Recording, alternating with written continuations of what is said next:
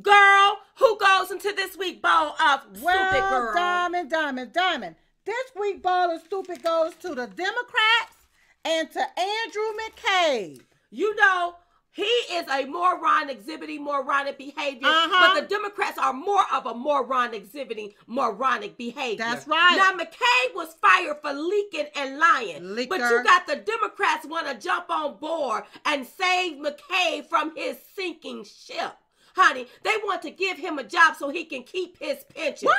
Why do they feel like we, the American people, need to pay him our tax dollars for leaking and lying, for having us questioning the integrity of the FBI? But you have these old dirty, nasty, low-down, gutter-written Democrats going along with McCabe's crimes. Yeah. And as far as I'm concerned, they are crimes. That's right. Because to me, it looked like it was classified information leaked. Why are they going along with that? Right. I want everyone to keep your eye on these Democrats.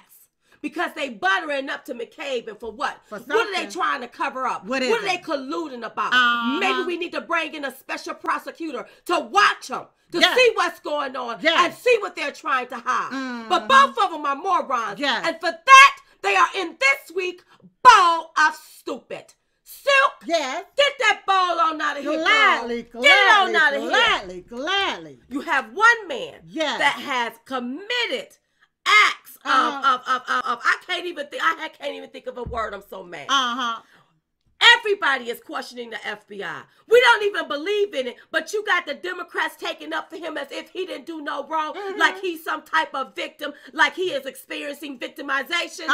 Well, we've been victimized. That's right. And I'm going to be more victimized if I find out that our tax dollars got to pay him anything for the rest of his life. You know what, Sil? What? He need to be more concerned about going to prison instead of about getting a pension. That's right. Money ain't everything, McCabe.